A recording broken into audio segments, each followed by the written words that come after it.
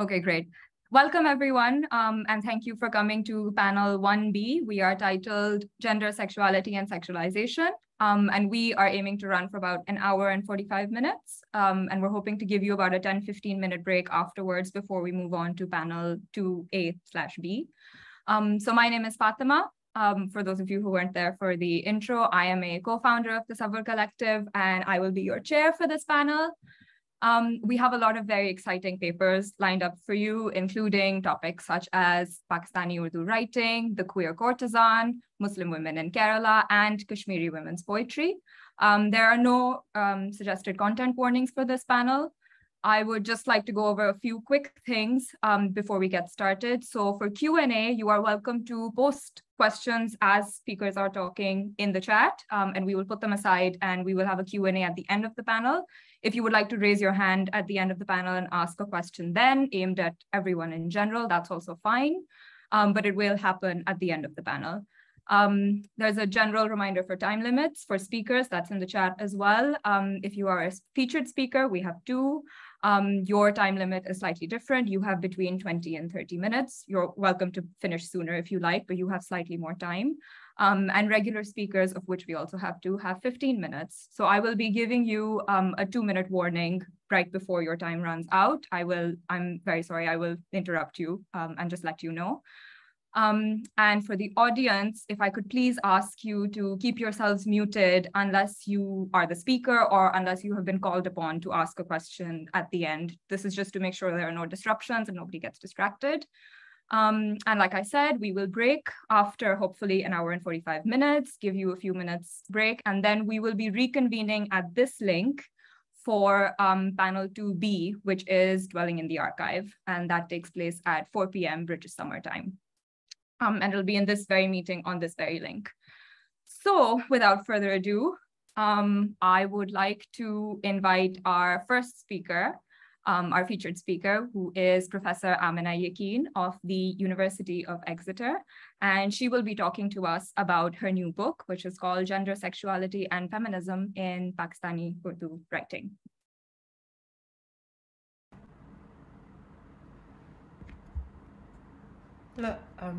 Hello. Can you all hear me and see me? Okay, bye. Hi everyone, Assalamu alaikum, adab, it's good to be here. Thank you so much, and thank you very much to the Tasavvur Collective, especially shout out to Fatima for all the excellent work that she's been doing, and for also going above and beyond the call of duty by sorting out biographies and abstracts when people like me are too lazy to send things in. So thank you so much, Fatima. And I would, you said at the start, I mean, this is such an exciting conference, an exciting concept and a much needed one. So I'm also looking forward to fellow panelists and listening to papers as much as I can into the recordings. And I think one of the things that you said, if there's anything that will be of like a questionable content or whatever that people might feel worried about, I didn't think that my book was really like that, but yesterday when I was out for just meeting with some friends, and before I start this story, I actually need to show you my PowerPoint as well. So shall I share my screen? Is that okay? I'll just share that. So yeah, can you see that? And do I need to do something? We can see everything, yeah.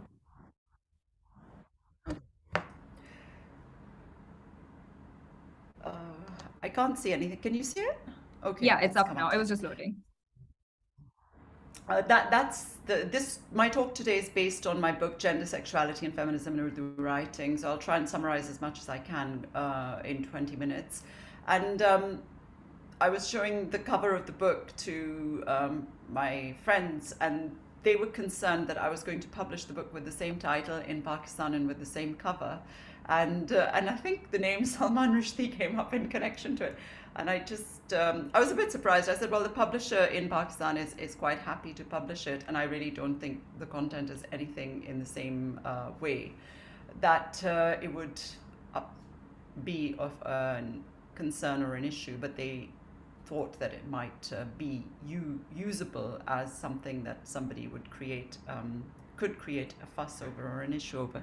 Anyway, I don't think it will happen. So I just thought it was interesting to have that conversation, because the image that you have there is from Naiza Khan's henna hands, which she very kindly lent for the book. And she and I have a connection with Urdu poetry, so I think that's what sort of brought us together. So this project has been a long time in the making, as it were, and it's something that I've thought about very deeply. In fact, my younger daughter laughs at me and says that she will never become an academic, because if it took me 20 years to write this book, she really doesn't think it's a good use of my time. I did kind of stop and do several other projects in the middle, and I'm quite glad that I went back to it and did some things that I wasn't able to do in the first part. So it's very much based on the 20th century and the legacy of the 20th century feminist poets, Urdu poets in Pakistan that we have, and that I think it's an important moment to kind of go back to that history and think about that history and what that history gives us with regards to both the women's movement as well as developments in Urdu literature, and more broadly kind of national contexts as well as transnational ideas of gender, sexuality, and feminism. So I think any project like this has to define its relationship to Urdu as it begins. And this book is very much about poetry, politics, and women. And I think in India and in Pakistan and South Asia more broadly, poetry connects a multiplicity of voices in the public domain, appealing to an elite class, and it also extends beyond that kind of Ashrafization in its formulation as an everyday lived experience. And in fact, a barrister was saying this to me who practices in Pakistan and is an English barrister, and he said suddenly the kind of lawyers will break into couplets and there'll be wah-wah in the court, and he's kind of always found that a little bit difficult or challenging to deal with. So it's kind of present everywhere, really. And you'll find in terms of its everyday usage on discussion, on rickshaws, on the back of rickshaws, television channels, everything. So, and you've got also cultural forms such as devotional music, qawwali, folk art, street theatre, which are engaging a cross-section of society.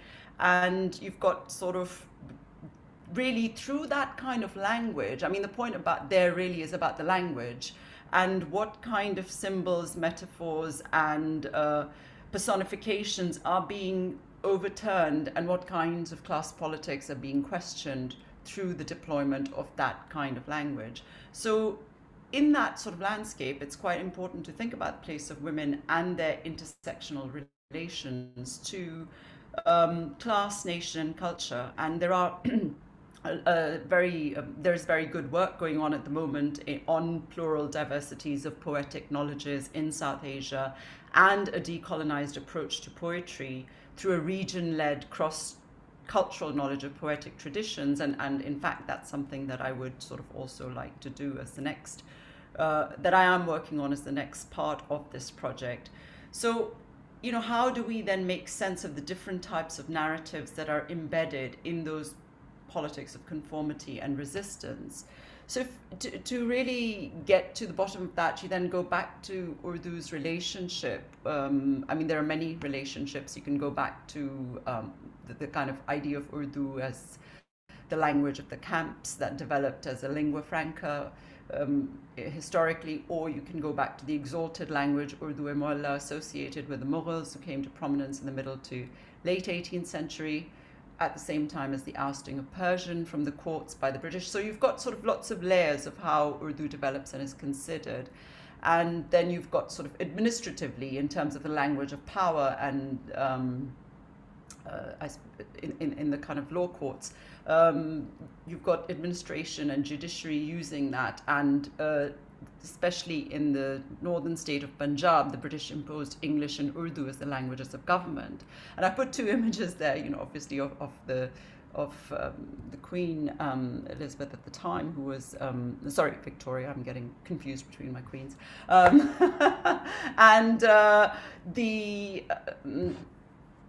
Shamsul Ulama award that used to be given out, and I wanted to just pick that out particularly because a poet who I refer to and talk about in my book, who is a male poet, but who has a very important connection to how gender develops in Urdu poetry, Altaf Hussain Hali, and especially how the language of the ghazal is reformed under his leadership, and also Maulana Azad's kind of interventions. So he was given that particular recognition and award, as well as another writer that I refer to, who's a prose writer, who's again a male writer who influences the development of how women stories are imagined and read in Urdu, and that is Nazir Ahmed, who is famously the story of Asghari and Akbari, the two daughters, the good girl and the bad girl, if I want to put it very simply, of the aspirational kind of morality that was projected through those two characterizations of Akbari and Asghari through Nazir Ahmed's novels. It lives with us to this day in Pakistani culture, and I think also in Indian culture, in terms of what women are expected, how women are expected to behave and perform duty and identity. And he was also given the title of Shamsul Ulama, and he also wrote specifically for a female audience, because books at that time, the British did encourage, they did want, the Zanana was a place that was a place of mystery and a place that they wanted to kind of dig deeper into to get closer knowledge of the kind of place that they were colonizing, and that was the way to the Zanana was quite complex and was mediated through many people, including women and men. So the role that male writers played in that was quite interesting, and it's so I think, for me, that's also part of the intersectional analysis that I represent in this book when I get to the story of the pioneering feminist poets such as Kishra Nahid and Fehmi Riaz. In order to tell their stories, and also others before them, I kind of felt it necessary to map this historical journey, so that there is a measured understanding of how gender is changing and ideas of sexuality are being maneuvered and developed over time. So you've got Urdu as a language of love, associated with the form of the ghazal, very much, the love lyric. And within the love lyric, you've got a particular type of gendering that takes place around the lover and the beloved.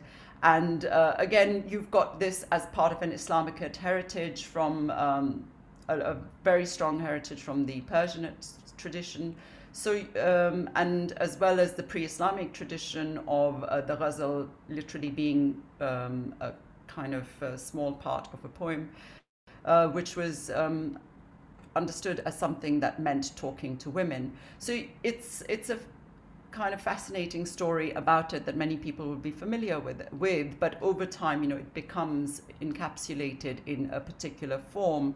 And what happens especially in the 19th century, is that the ghazal is reformed. It is felt that the ghazal has got a little bit too much of an erotic feel to it.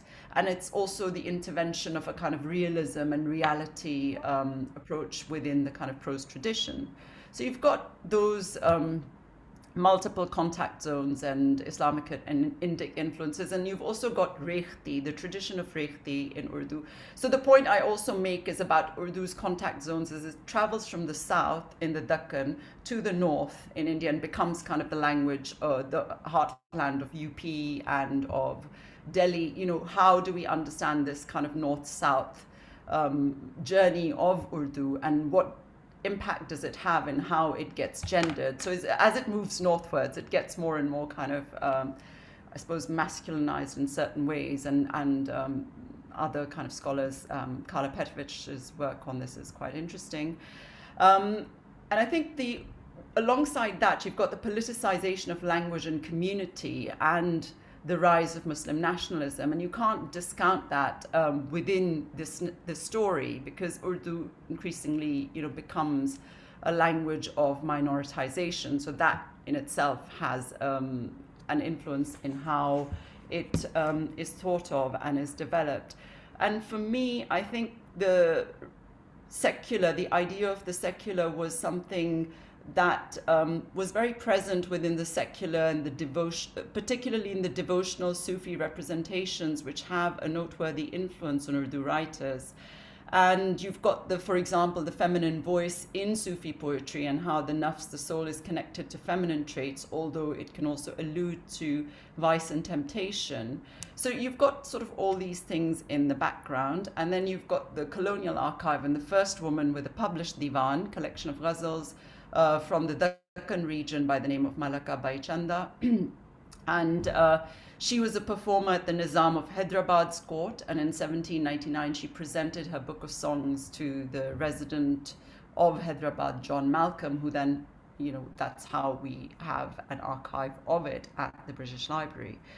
The fate of a fallen woman such as Malaka, along with the aesthetics of courtesan culture, really, why I have kind of emphasized it and why I have included this in my narrative or in this book, is when I interviewed one of the key poets that I wanted to study in this book, Zehra Nigah, who is a major Urdu poet of the 20th century. And one of the things she mentioned in her interview in one of her initial interviews with me was the relationship she had to the performance of her poetry. So because Urdu poetry and the Poetry Symposium, it's a very performative tradition, and traditionally women were not in the public sphere. So once they are in the public sphere and they start performing poetry, it takes a very different kind of shade than it has had before. So for her, that kind of comparison with Malaka Bai Chanda or the courtesan culture always comes into play around the performativity of herself as a poet, although she's a recognized and a respected poet. But it was also something that she would hear mentioned to her from her kind of contemporaries or somebody who was senior to her. So I think there's a very complex relationship that the women poets have had to negotiate. And despite this book is also telling the story of these poets from the progressive angle, because they are sort of part of the 1930s progressive writers movement. And it is really important that Urdu prose kind of broke a lot of barriers, with people like Ismet Chughtai, Rashid Jahan, and the other pioneers. It broke a lot of barriers in terms of what women could write about, and also what men could write about in terms of sexuality, in terms of realism.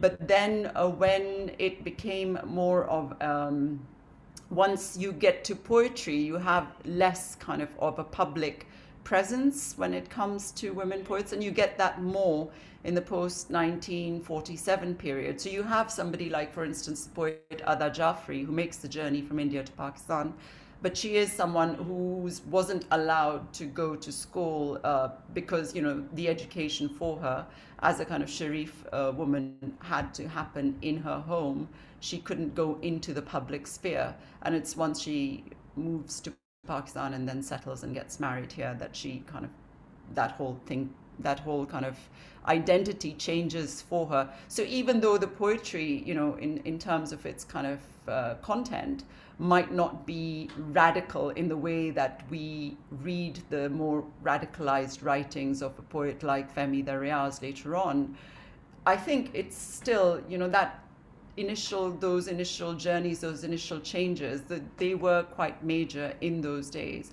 So it's something that I think it's, for me, going back to the Malaka Bai Chanda story, it is something that keeps coming back for the women poets, and it's also kind of related to the culture of the performing arts And I think Urdu poets, because of that performativity of the form, become sort of associated or have very strong links with that. So I mean, I've talked to you quite a lot about the zanana and the kind of public life. And to sum up, really, in the colonial state, the zanana was a target for reform and knowledge of the other, and a shift from a parda-based elite class to women's political presence in public life. And what you have with the progressive writers movement is you have a very strong influence of communism, of psychoanalysis, of anti-fascism, and of sexuality. So the aim to connect literature with community and introduce new subjectivities, including gender and class, is something that is kind of turning conventional narratives about women into a new kind of place.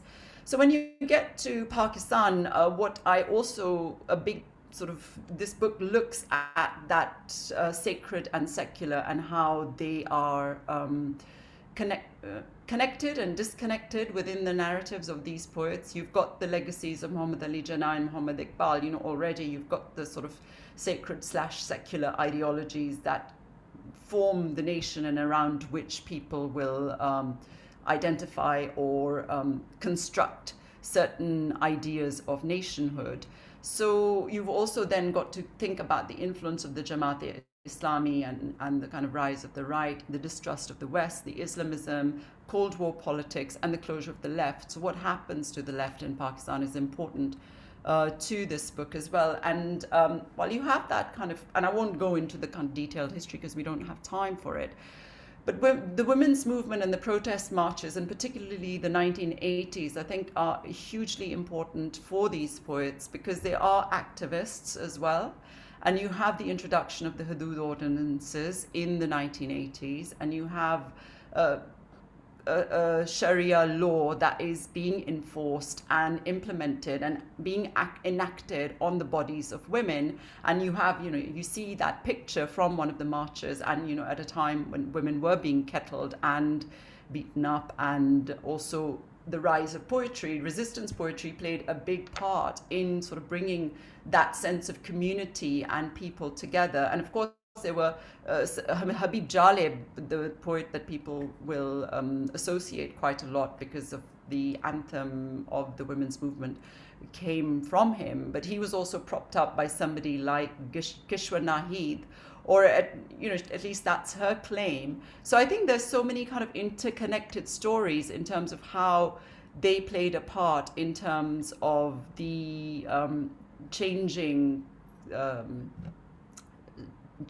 kind of landscape of poetry, and how then what you have is this really strong cultural nationalism that is being enforced onto women's bodies and the identity of the woman in Pakistan. And then you have the new Pakistani woman being imagined by these poets, who's thinking through those burdens of honor and shame, and thinking through those sexualities, and thinking about sort of shifting language and changing that. So these are kind of some pictures of some of the poets that I talk about: Fehmi Daryaz, Kishwar Nahid, Ada Jafri, that's Rashid Jahan, Parveen Shakir, Sara Shagufta. And they're all very different kinds of poets. And Zehra Nigah, I don't know how much time I have, so I'm not going to read the poems, but I'm just going to put them up on the screen so you can see. I've just picked out one poem from her, Samjhota, which is about the chadar. And I think that is such a huge symbol, you know, from the way we think about the hijab today to the way that the chadar has been a part of South Asian lives for a very long time, and the idea of parda. And I think all of those things get encapsulated in that poem, but also, and I'm really sorry about those bullets on the side. I don't know how that happened. I think it's so important, that poem, in terms of what it captures, you know, in terms of her sensibility and her voice. She has quite a strong kind of activism in her poetry, but this is the kind of gentler voice that she uses and that she deploys in terms of her representation and the questions that she's asking within that. And she's alive to this day, and we're lucky to have her still in Pakistan. And I think also it's important to note that she was kind of this 16-year-old sensation who was doing these mushaira performances, and she laughs and tells stories about how when she performed at a kind of alongside men in a women's college, it was the men who had to be put in parda. So it's someone who can laugh about it as well at the same time. And then she stopped writing when she got married. For a very long time she didn't write at all. So when I represent these poets and I talk about their work, I also talk about their personal lives, because I think they're important to think about in terms of how the overall narrative is allowed to be developed and shaped, and how those kind of ideas have an impact on what they do. And she came under the tutelage of Faiz Ahmed Faiz quite a lot, who had a strong influence. And then the kind of very well-known poem, Fahmida Riaz, who my chapter's A Woman Impure, and she has a huge, all of them have a huge body of work, and I've got some kind of images of some of her books there. Fahmida Riaz also, she's a migrant from India, and from pre-partition India, and she settled in Karachi, and she has a very strong relationship to a kind of multilingual sensibility within Pakistan. But she also wrote the book Badan Darida, The Body Torn, which caused a lot of controversy, and made it difficult for her to be accepted by the Urdu literati, because she broke taboos, and she wrote about things like this particular poem, Zabano Ka Bosa, kissing with tongues. I mean, we don't really talk about that in Urdu, do you? She wrote about menstruation. She wrote about intimacy. She wrote about sexuality. She wrote about the body, even in terms of when she's talking about a woman laughing. There's a particular kind of freedom to her that is not available to women at that in those contexts. So I think and certainly within the way that they're talked about within Urdu, there's a very strong language code, a linguistic code that is applied, which is embedded within kind of Sharif codes of behavior. So if you step outside those codes of behavior, it's a big problem, because then you become, an influence that is problematic, and that cannot be allowed into the canon. And it's really interesting, because then if you go back to the progressives and you look at the history of the progressives, you also see that sexuality was something that the British state also, the colonial state also intervened in a little bit when they were, doing all those maneuverings over the banning of Angare in UP, the collection of short stories by the progressives. So I think it's in the book I trace that. I kind of go back to that story and try to link that to the present, to say, well, what is it? Where it's not that the Urdu literati suddenly becomes like this within Pakistan. What are the longer connections here? How can we think about this differently?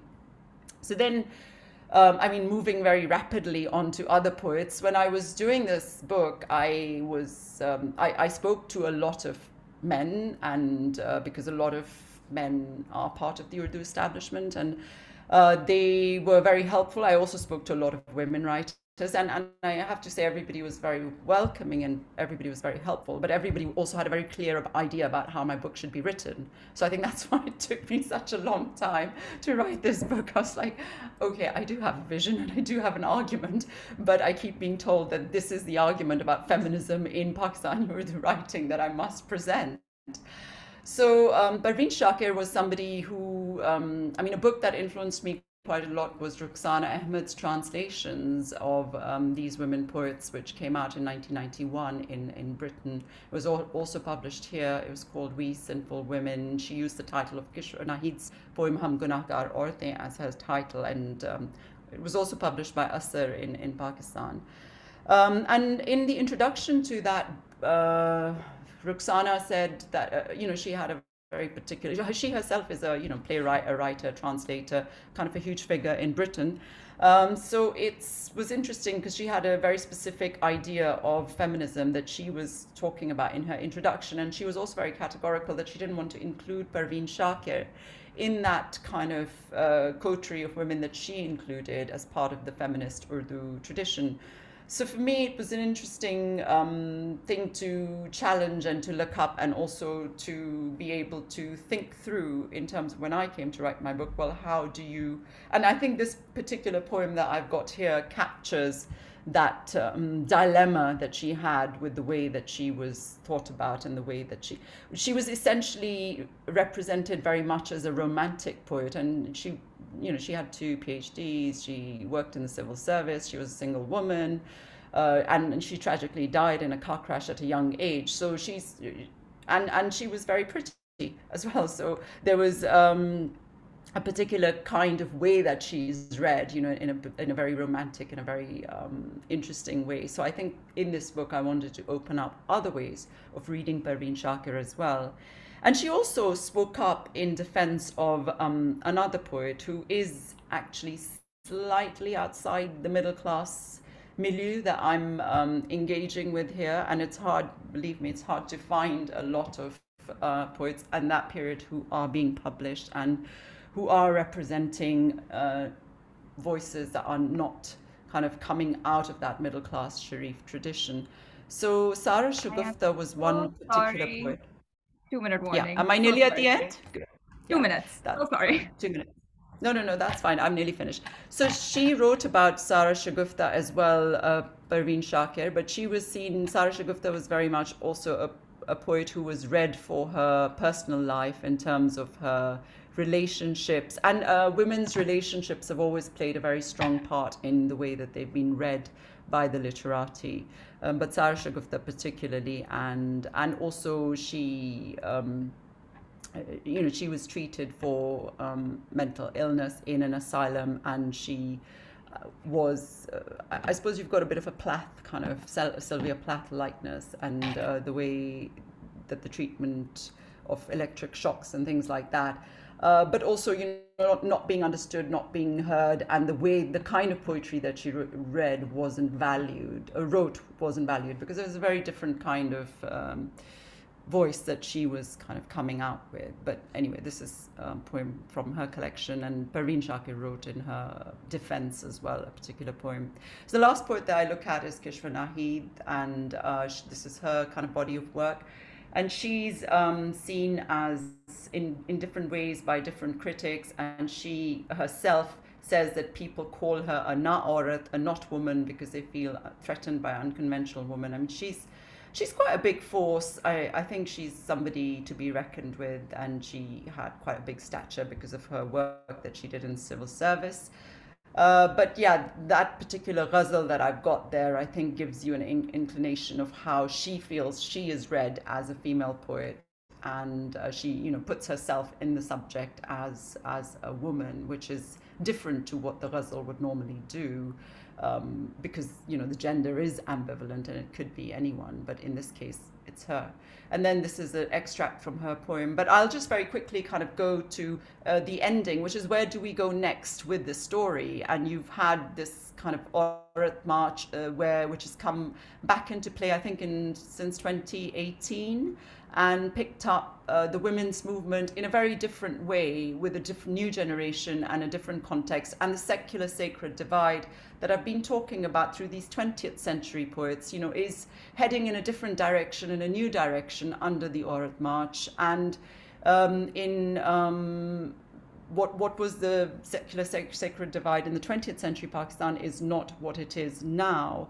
And I think it's interesting because then you have this, what's happened through the Aurat March is that a poet like Kishore Naveed has been seen to be out of date because her aspirations, her language, and her concerns don't always match up with the kind of rights and conversation that the new generation wants to talk about. So I think there's a fascinating kind of 3 generations of feminists that are that we need to think about and cross in the way we imagine them. And I think where I'd like to sort of see Urdu going, or not where I'd like to see Urdu going, where Urdu is going next, I think, is towards a more gritty urban narrative, which is, I think, contextualized by someone like Eva B, who is a rap artist based in Layari in Karachi, a kind of working class area, a very poor area, where you have kind of gangland drug culture.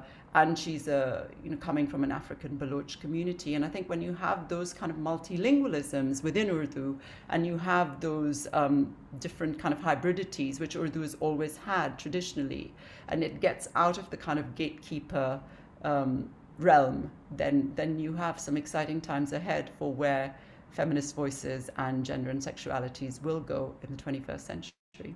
So I'll stop there. Thank you so much for listening. Thank you so much for that. I was just making notes and writing down questions the whole time, but hopefully we will be able to get to that at the end of the panel.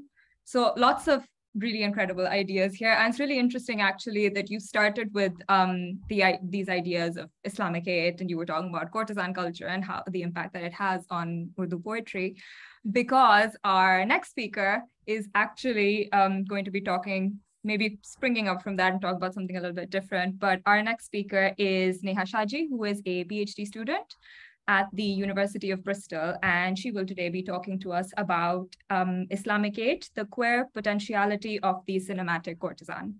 And I will be sharing slides for you. So give me half a second, and we can do that.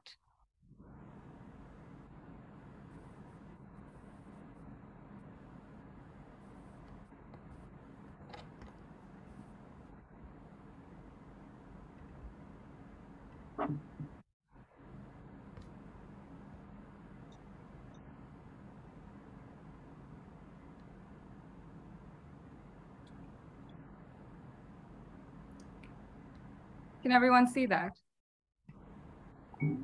Hiya. Yeah. Can you hear me? All good?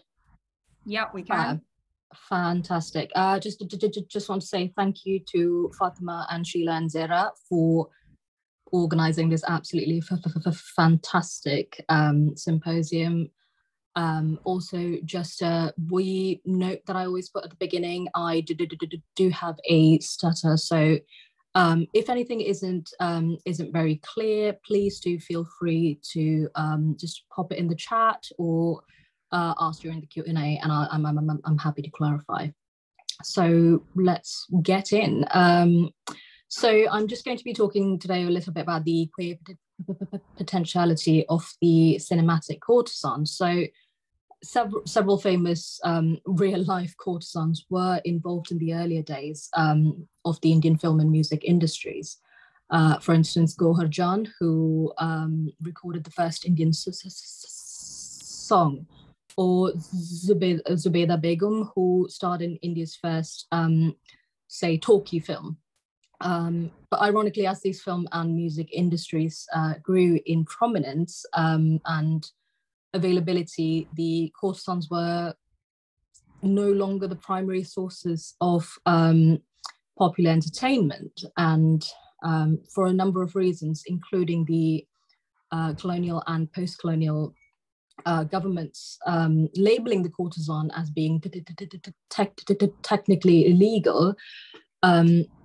The courtesan at her prime was then immortalized in Indian cinema. And I guess that's what the focus of my work today is, this embalmed, reconstructed figure who I read as dynamic and queer, as opposed to a stagnant, I guess, crystallization of the historical profession. So disruptive both cinematically and politically, the courtesan's uniqueness, I guess, is in the beautification of negative effect, the presentation of death, failure, and loss as accepted, desired, and lived alongside. I utilize the term queered in my title and oftentimes throughout the presentation to emphasize the difference between this reconstruction and the actual historical courtesan. Fatima, could we go to the next thingy? Thank you. So this figure serves as a rupture in moralistic constructions of womanhood, relationships, and sexual transgression. So essentially, I situate the courtesan sort of discomfitingly within the discipline of queer theory, where previous critical work around the figure acknowledges her sexual transgressiveness, but does not explicitly define her as queer. So the courtesan here, the cinematic courtesan here, is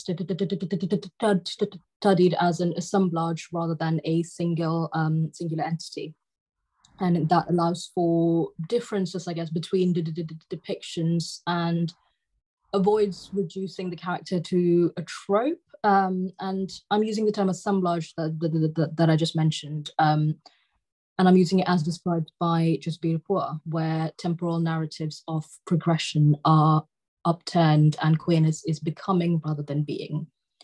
And as such, the courtesan's disruptive nature, as studied in this paper, is not rooted in fixity.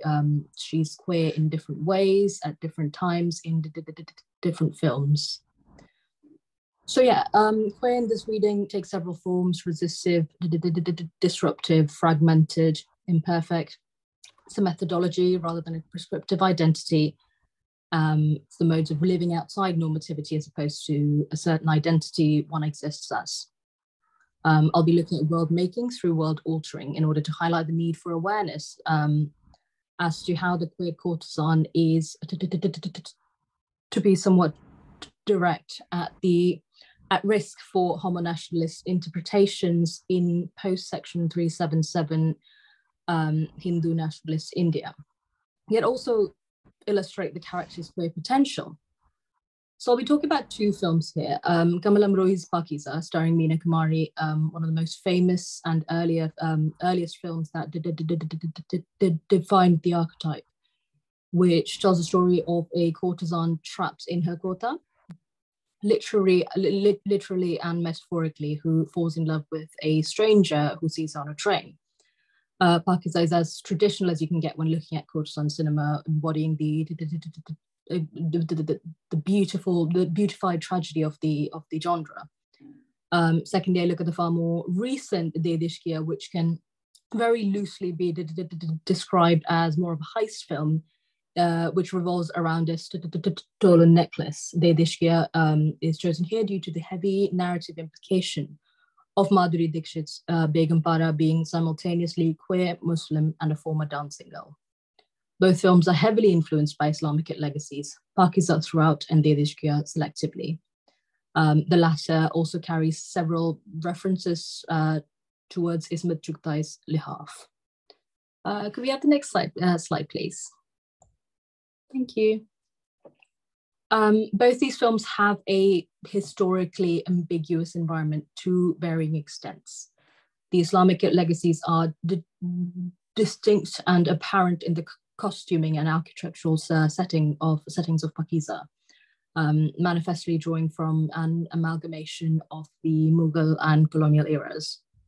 In De Dishkiya, the Begum's palace and garden seem to be set somewhat in the past aesthetically, linguistically, and even at times narratively. Well, the film is definitely set in the extreme contemporary, just like the original Ishkiya. The royal house disrupts this. And that becomes a confusing incongruity that has the effect of making the palace feel like it exists outside time. And both films prioritize the ornamental over the explicit or the functional to depict this indeterminate figure that revels in its historical and sexual ambivalence. So the chronological stillness of the courtesan's domain is what makes it somewhat prison-like to the viewer. Richard Allen states that, and borrows Mikhail Bakhtin's term, Pakiza highlights and defines the unique chronotope of the historical courtesan genre, that is the discrete space-time of the courtesan's world that is disjoined from the space of the world outside and from the temporal logic of the modern romance narrative that calls for the liberation of the courtesan from the prison house of the kota and into the chronological future-oriented time and the expansive spatial horizons of the romance narrative. But in Pakiza, Sahib Jan's existence in this, so-called chronological future-oriented time is not shown to be a fairy tale existence. Amrohi's blurring of boundaries with constant glimpses of the multitudes that watch Sahib Jan dance is simultaneous with her extreme discomfort in public spaces due to being recognized for her profession. In De Dishkia, the only major character that seems to not once step into modernity throughout the majority of the film is Madhuri Dixit's Begum Para. And when she finally does, it is towards the end of the film as she escapes the historicized environment. Both characters here, both courtesans here, courtesan archetypes here are separated from society and exist almost solely within their constructed prisons, as timeless and unlocatable as the enclosures themselves. The historical nostalgia evoked by the atemporality of the traditional courtesan film is explicit and is present in many other incarnations of the figure, such as Umrao Jan and Kalank, which maintain their aesthetic ambivalence even when based on a historical narrative and a defined point in time. Could we have the next slide, please? Thank you. It's an ode to a bygone era emphasized by the reality that courtesan culture in India is now present only through cinema. It's this nostalgia for an unfettered pre-colonial existence exalted by writers such as Devdutt Patnaik, a combination of Sufi romanticism and the permitted transgressions of sexuality and gender in Hindu mythology. Yet that is a problematic point of view, as placing the courtesan in this nostalgically atemporal yet incontestably not contemporary results in two outcomes. Firstly, by placing the explicitly queered courtesan, the one that revels in death and rejects notions of futurity in an unlocatable past, the films distance themselves from taking a stance on either the courtesan or queerness themselves. They do not place the sexually transgressive heroine in post-colonial India, where successive governments and freedom fighters brought in anti-Noch laws to disassociate themselves from Orientalist perspectives and enacted gender-based violence on existing courtesans at the time. Secondly, however, to historicize David Bell's phrase, there's also a bit of temporal queer re-territorialization taking place. The evident Islamic legacies and the acceptance of quote unquote respectable sexual transgression has to be considered alongside what Ruth Vanita calls the simultaneous and contradictory myths that Muslims introduced homosexuality into India or repressed its expression. And these are contradicting myths that exist in tandem and can be seen throughout Indian media. The courtesan is an empowering figure, but the strictures she transgresses against are implied in both films to be rigidly Islamic in nature. And her goal then is to escape from them. In both Pakiza and De Dishkia, Sahib Jan and Begum Para's story ends with the escape. They go outside the historical enclosure and into what is presumed to be a modern, contemporary and accepting wider society. So that escape, the courtesan's escape from the Islamic film, is framed as empowering. Next slide, please.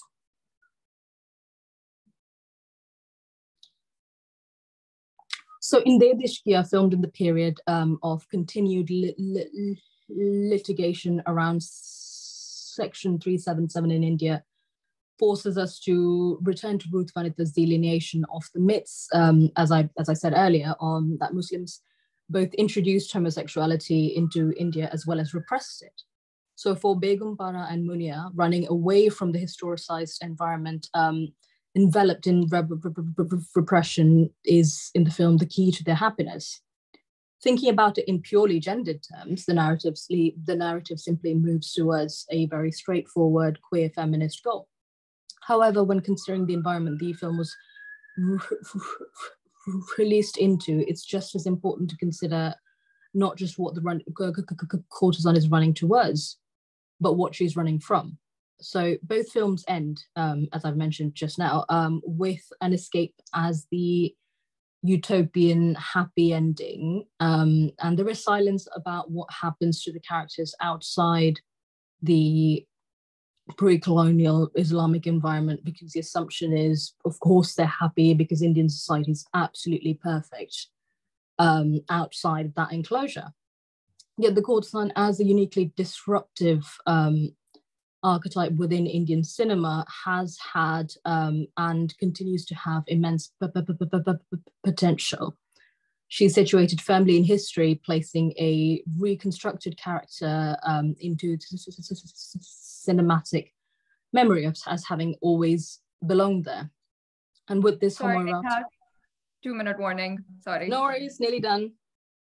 With this homoeroticization of topography through reconstructions of this ambiguous past, chronological borders can be augmented. The queerness that is present within the constraints of the enclosure can then be extrapolated to happen throughout the film, but it's quite often it's not done. This paper has discussed how courtesan cinema is not exempt from the strictures of Indian popular cinema's emphasis on heteronormative morality and nationalist fundamentalism, but rather that it encourages depictions of sexuality that navigate these boundaries with the aim of disrupting them. Munoz in Cruising Utopia refers to the anticipatory illumination of certain objects, which are utopian in their illustration of potentiality, in their ability to do that. And I read the cinematic courtesan as utopian in this way, which is why it's important to be very aware of how she is presented in films, in contemporary films. Her disruptive, amorphous, intersecting positionality is precisely what makes the figures susceptible to her revisionist myths of the nation, to narratives engendering the idea that her oppression was purely and exclusively due to Islamic ideas of morality. Perhaps the courtesan's agency, so often coming with the caveat that it is only used to, quite literally, run away from India's Islamic legacies, is what prevents her from finding the utopian queer future she deserves. Thank you. I hope I was on time. You absolutely were. Thank you so much. Okay, we all back? Okay. Thank you so much, Neha, for that. Lots of really great ideas. I loved your summary of Dear Dishkia. It is truly a heist film more than anything else. So I think it's interesting that you talked about the phrase you used specifically that I really like was methodology rather than prescriptive identity, and the way that you were, connecting those dots. And it's interesting because our next speaker looks at these sort of simultaneous identity markers and these different methodological methods in a slightly different way. I'm sorry, we were planning to give a break in between, but we're tight on time. So we'd rather give you a break afterwards so that you can kind of go and do your thing. So our next speaker is Professor Sherin BS from the English and Foreign Languages University, Hyderabad. And she will be talking to us about, she will be giving a paper based off her book, Gendering Minorities. And it's going to be really interesting. So Sherin, would you like to share your screen for your materials, or are you, or would you like to give them to me? I don't have slides, just to That's fine. That's fine, that's perfect.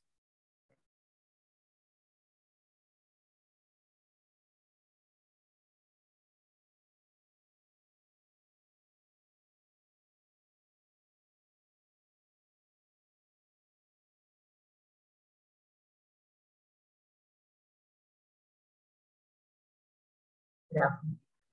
Thank you very much for this opportunity. I hope I'm audible. It's a little unclear, but we can hear you. Maybe it'll get better.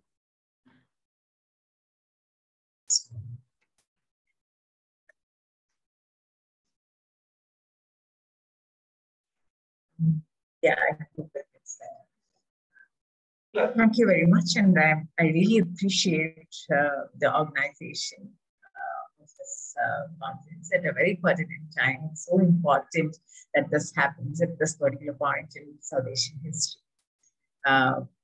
Yeah, so without taking much time, thank you, Fatima, and the other organizers.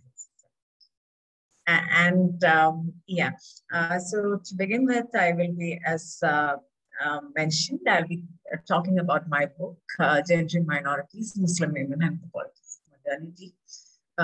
In fact, I just have a couple of visuals. One is the book cover itself, which is this book actually is a project that's I started along with my PhD thesis, and then it took me almost 10 years to materialize and to bring it out as a book. When I kind of started my research, it was my idea was to look into the rather unknown history of Muslim women from the south of India, particularly Kerala, where I come from. What is interesting about Muslim women's history and writing, literature, and political engagement from this region is that Urdu is not a language which is used by Muslims from this part of the country. And they use the local regional language, Malayalam, which is the language of the people of Kerala. And prior to 19th century, or even like towards end of till like early mid-19th century, Muslims in Kerala were using another script called Arabic Malayalam, and there were literature both in Arabic Malayalam and in Malayalam, which were like written by, published by, and used by, read by Muslims of Kerala.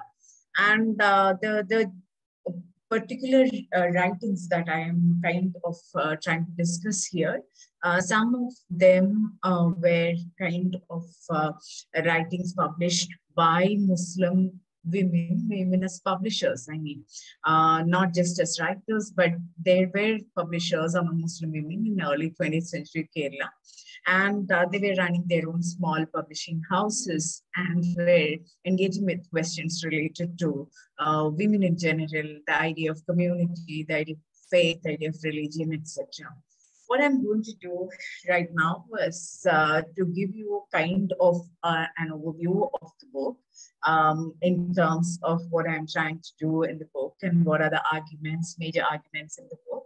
And then in the latter part of my presentation, probably I would want to focus on a particular section, which is precisely on these journals published by Muslim women for a large chunk of readership from among the Muslims of Kerala.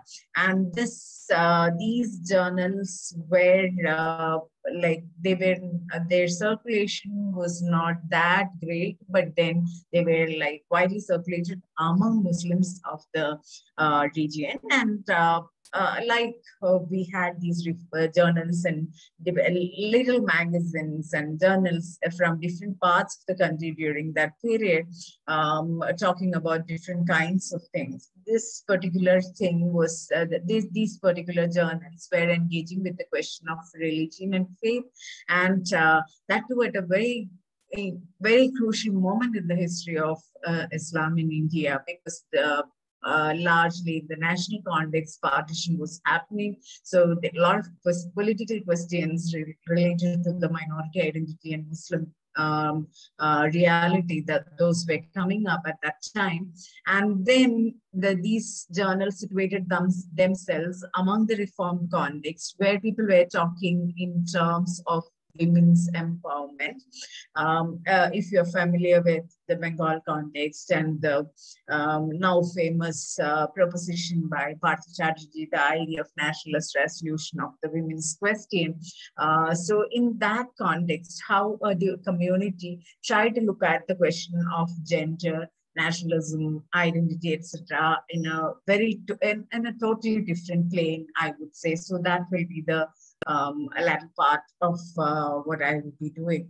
Yeah, so the book in general is basically, I call these enterprises feminist enterprises by Muslim women from Kerala.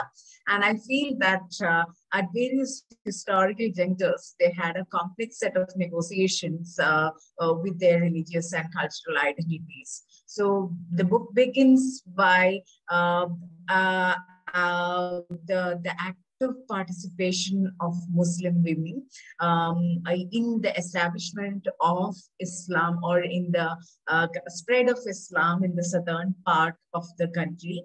The role of Muslim women and as Sufis, as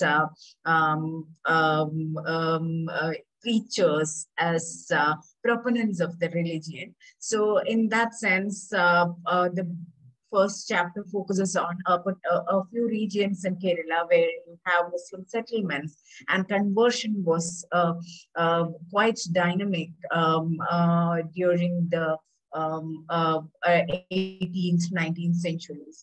And what I aim to look at, what I have arrived at from my engagement with these communities, by situating this communities, by looking at the Muslim religious units in these areas, what I have seen is there is a large kind of,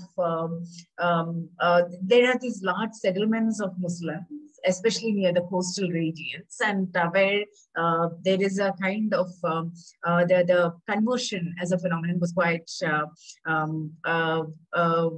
there is a participation of women as preachers in this process of conversion.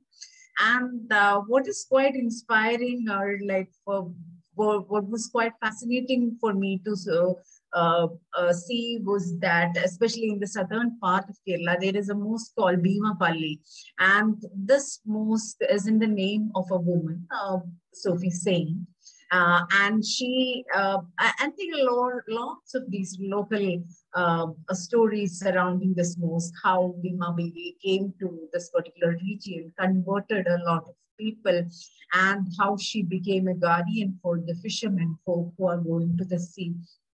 And this is in some ways, this is also a parallel kind of a belief, as the fisher folk always keep the sea as a kind of goddess, and when they go to the sea, they think that there is a goddess supporting them. But in the case of Bhima Baby, it's not just that she was kind of a saint,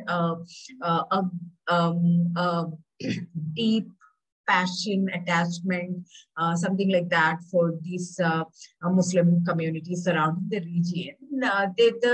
This particular space was also emerging in the past 50, 60 years in the history of, when the history of Muslims in the country was kind of changing, and the political power that Muslims enjoyed in the country was changing over the years. This particular community, this particular region also became a very crucial space in the geographical map of this political, geographical map of the state.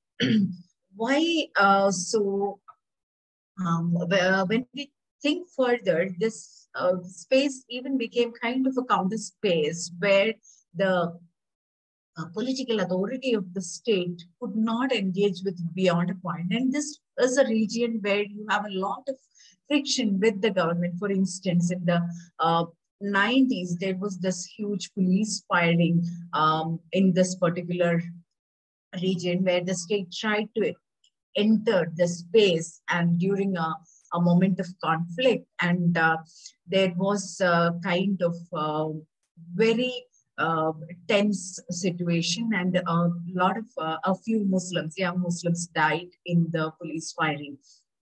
The space now, it has its own kind of a governmentality, you can say, and they think that the Mabibi is the guardian of the space, and it emerges as a kind of parallel market, parallel governance, parallel kind of existence. So you can call it actually a counter space.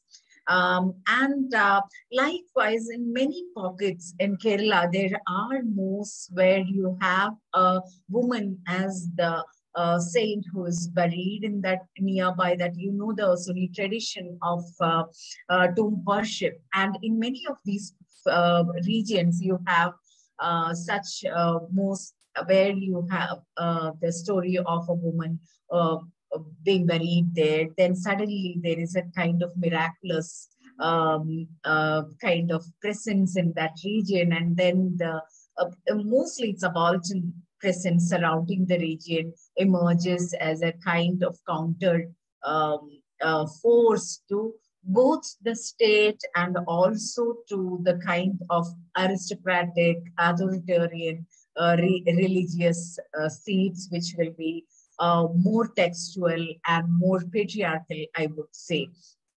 So this was a kind of fascinating thing for me to see and understand. And the entire first chapter is based on a discussion of this and how we move on from the myth related to a woman leader or a woman goddess or a woman saint. From there, how we move on to the idea of a counter space.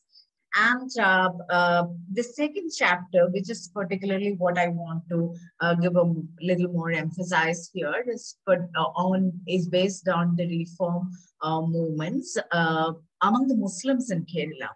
And I say reform movements, or I try to place these political activities and literary activities within the frame of reform movement, because early 20th century reform movements in Kerala is quite famous, like that of the Bengal reform movements. When we look at the history of the state, this is when the state is supposed to have assumed Kerala. For those who are not familiar with this region, should know that it's the most literate part of India. The state claims to have 100% literacy rate, and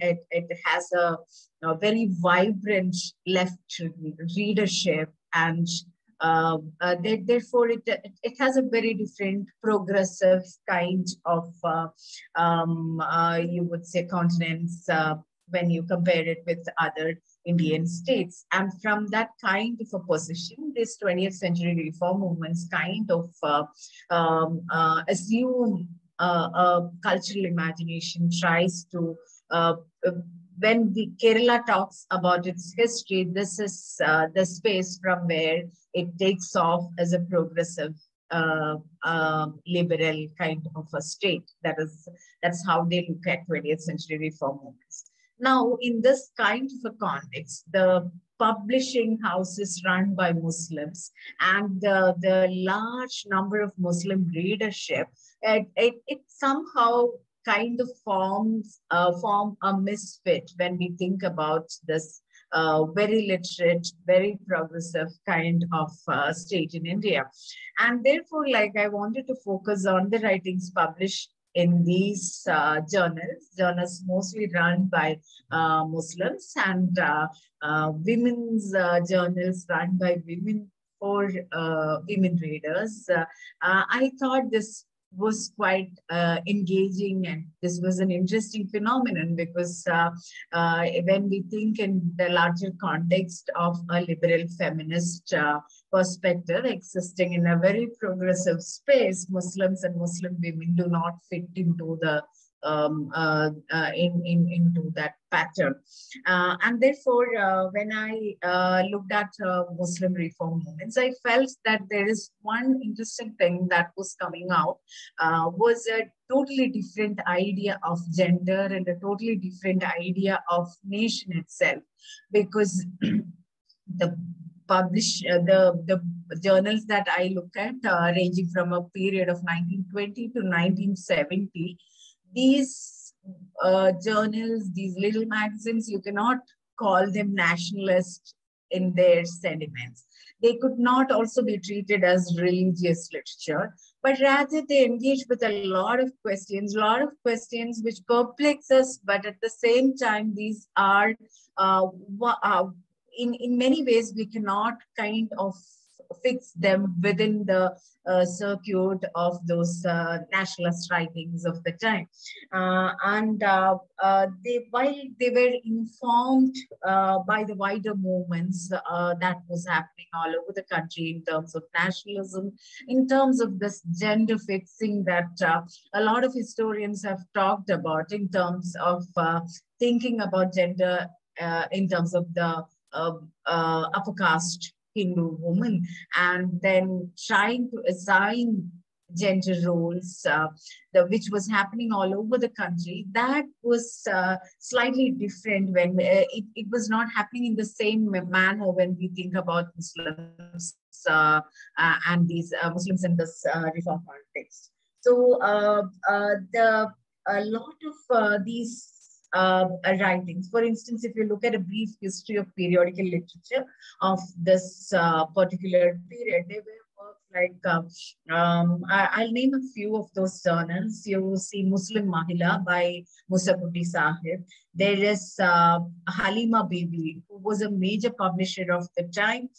She had a few magazines, and one was Muslim Vanida, the other one was called Bharata Chandrika. And then, like, due to a lot of limitations, for a few years she didn't publish. Then she came back with another journal. And they wrote, and there were journals titled Ansari, Al-Islam, Mapila Review. Mapilas are like, the Muslims of Kerala mostly are called, especially in the northern region, they are called Mapilas. Adhunika Vanita, these were all journals that existed during this time. In one of, I want to read out a few of those, a few extracts from some of these journals.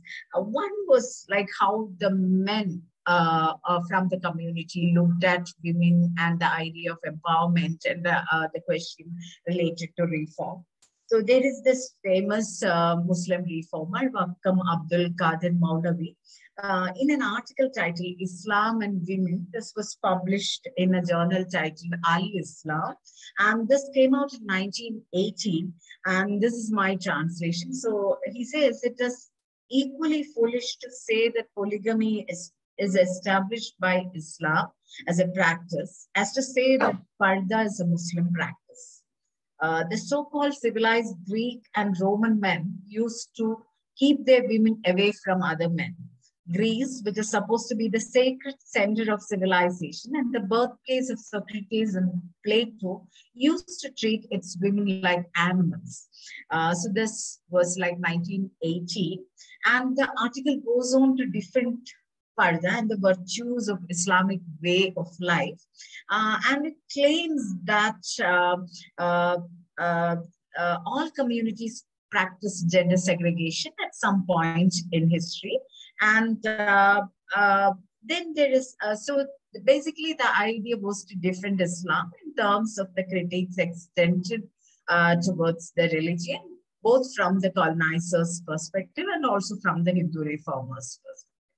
Then there is another important article which came out in 1934, which talks about the widow remarriage which were happening in the Nambudiri community, a Brahmin community in Kerala at the time.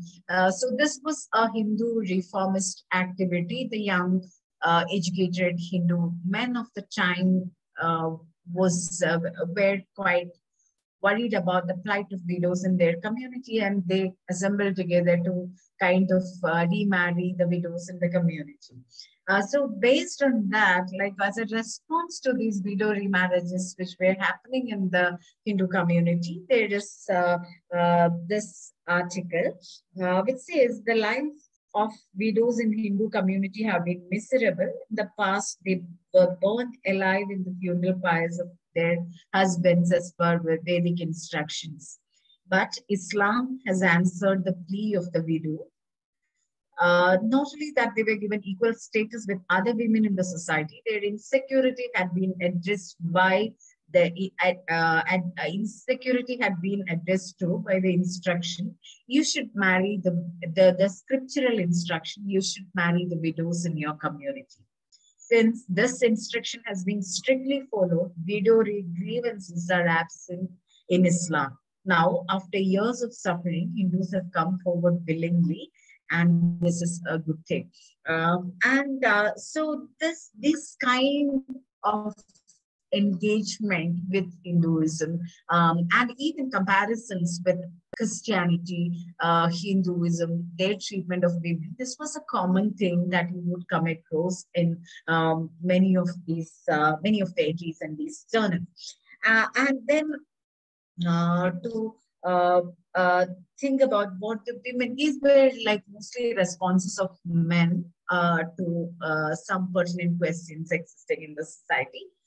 But what I found interesting in terms of women, what women wrote in these journals, how they responded to the call for reform, that is slightly different. It ranged from all kinds of things. Some women were just talking about a very difficult kind of situation they're experiencing. A group of women, most of them, like unless they are quite known, most of them write anonymously, and there is a journal.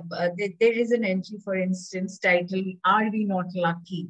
and they say this is a group of students. They are not even mentioning who are writing it, but it says like we are member of human species, and somebody should listen to our grievances. We need equal rights, and we cannot live in ignorance forever. We want education, etc. The kind of demands that women at kind of a very important juncture in history would make in terms of the right to education, etc., etc. They were like, many of these journals were discussing women's rights, but not from a secular standpoint. But at the same time, like they were also not kind of denying the emerging modern space altogether. They wanted a share in that, but modernity was not something restricted to the context of colonialism and nationalism for the Muslim women or the Muslim community as such. It was rather what I found interesting, or what I want to kind of propose is that it was more of a transnational experience for the Muslims in Kerala. Partly because Kerala had always this very open kind of communication and transfer of ideas with the Middle East and Far East, starting from the 1st century onwards through Arab traders and Islam also. If you think about the presence of Islam in this region, it's not through the conquest or not through the Mughals who came to India in a later period, but this mostly Islam came to Kerala almost at its time of birth in Arabia through the Arab traders. So there is a kind of simultaneous history or parallel history between Arabia and Kerala in terms of the spread of Islam. Therefore, modernity itself was a transnational experience was a transnational experience for women of the time, and mostly they were talking in terms of what Islam is giving them in terms of empowerment, in terms of their rights, and they were like quite clever to also demand their rights using the idea of the religious text itself, using that Quran ensures these rights, and we don't want to subscribe to the misleading interpretations given by a lot of these priests and others. And there are writers like, as I mentioned earlier, Halima Bibi and Tangama Male. A lot of them, they were trying to say that even though there is a vocabulary of difference between the Hindu woman and Muslim women in terms of their religious identity, what the Muslim women of the time were asserting through their writings was a totally different idea of sisterhood, not what the contemporary ideas of feminism, especially liberal feminism, would subscribe to. You might say, like, what surprised me was in a 1927 journal titled Muslim Mitra, you see a translation of Ruqayya Sakhawat Hussein's work Sultana's Dream. This is 1927, and the distance between these two regions is like Bengal and Kerala is quite far, but at the same time, so this kind of literary transactions between the Muslim community, that was so empowering for women of the time to engage with. And they were also, but at the same time, they were also trying to read from other parts of the world in terms of religious texts, their explanations, trying to always locate Islam in a larger perspective, trying to say that even though we live in this country at this moment, there are questions related to our identity in terms of our faith, which cannot be contained within the particular moment in history. There is, and knowledge, the idea of knowledge was a predominant thing in terms of, like, we need to learn, we need to know. There is the same issue of Muslim Mitra that I said, published Sultana's Dream. There is this article on Muslim women and education, and it says, I'm so sorry to interrupt you, Sherin, but 2-minute warning. Yeah, I'll wind up. So this particular journal, it was talking both in terms of secular education. It was like, there is this article which says, from a person named Sainaba Baby, it says education is important and we need to join schools and we need to learn. We have to have this modern education as it is. But then at the same time, religion is very important and we need to be very sure about our faith, our practices. And there is a kind of, so what she says is you need to rediscover the religious text, which again for me was a very interesting idea to see how women engaged with Quran and how they tried to have a different, totally different experience of reading Quran from their perspective. So the what I was arguing by presenting these writings from Muslim women during this particular period is to see that gender in terms of, like, the structuring through gender was not happening the same way in all the communities in India.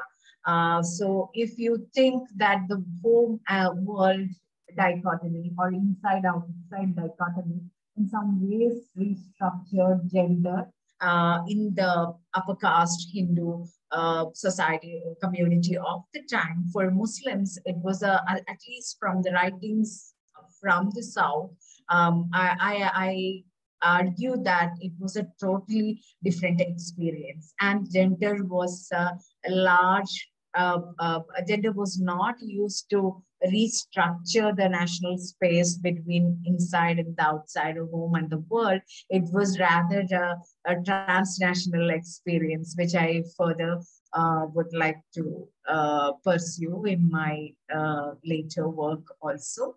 Thank you very much. I'll stop here.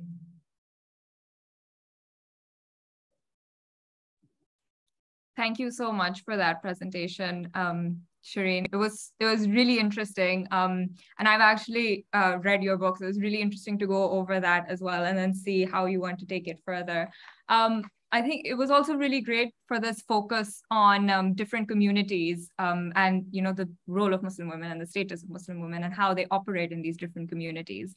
And that actually brings me to our next speaker, because I think it's really interesting because you've talked to us about Kerala quite a bit. And our next speaker is hopefully going to talk to us about Kashmir a little bit. And we're going to go back in time